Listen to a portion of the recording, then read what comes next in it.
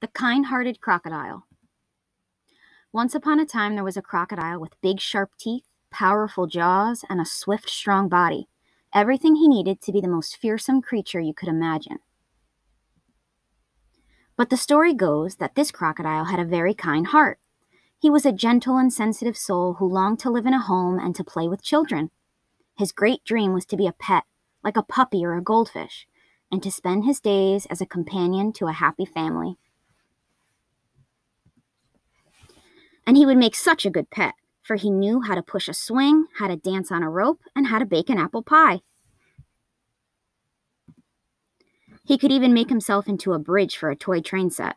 But unfortunately, families didn't want pet crocodiles. They wanted puppies and goldfish instead. Then the kindly crocodile had a brilliant idea. He would sneak into a home through the pages of a lovely picture book. Inside the book, he was just paper and paint.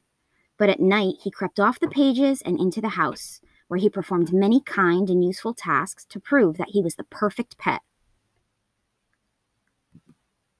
He tidied toys, he washed dishes, he folded laundry, he fought monsters and bad dreams, and as dawn approached, he spread sweet jam on toast for the family's breakfast. When morning came, the kindly crocodile, ever so silently and quite reluctantly, returned to the illustrations in the picture book. Meanwhile, the family wondered, who is tidying the toys? Who is washing dishes and folding laundry? Who is chasing away our nightmares and making our breakfast?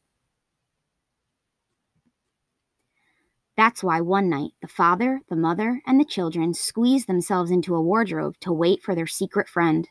They thought that they would see a fairy, a troll, a wizard, or an elf. But instead they saw a huge crocodile, a ferocious-looking crocodile with a long, strong body and an enormous mouth with dozens of sharp, pointy teeth. "Help! Call the fire department," said the frantic mother. "Not to worry, I will fight him," said the courageous father. The children, who already knew and loved the crocodile from their picture book, cried, "We want to keep him!" Meanwhile, the crocodile swiftly slipped between his covers. Later that night, the mother and the father had a serious conversation.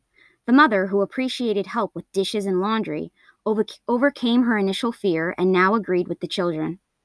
But the father had as many doubts as the crocodile had teeth.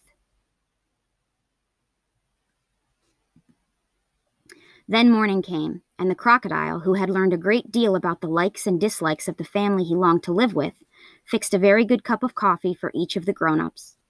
"Thank you," said the father. "You are very kind indeed, and this is excellent coffee. You may stay with us for a few days." And guess what?